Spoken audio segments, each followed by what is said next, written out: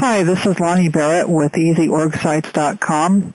In this video, I'm going to show you how to log into mydomain.com and change the name servers to set up hosting on our server. We're going to enter the username and password.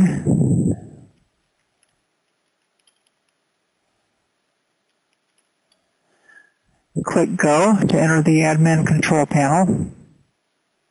Click Manage My Domains. And you'll see your domain listed. Check the domain name and then select this drop-down box and go to Modify Name Servers. Then click Go.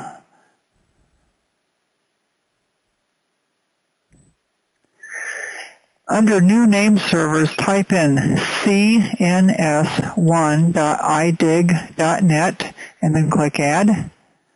And then add cns2.idig.net. And that's all that's required. If you would like to send a confirmation email, then you can do so. Just disregard that third option for cns3.idig.net. It's not necessary. Click Continue.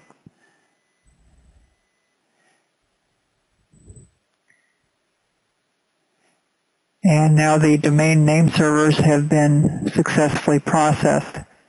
It may take a while for the name servers to take effect, so if you don't see your website online right away, then just give it some time.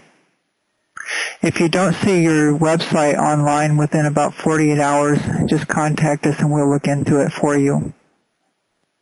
One other item that you should take care of while you're in your admin control panel is the domain transfer lock.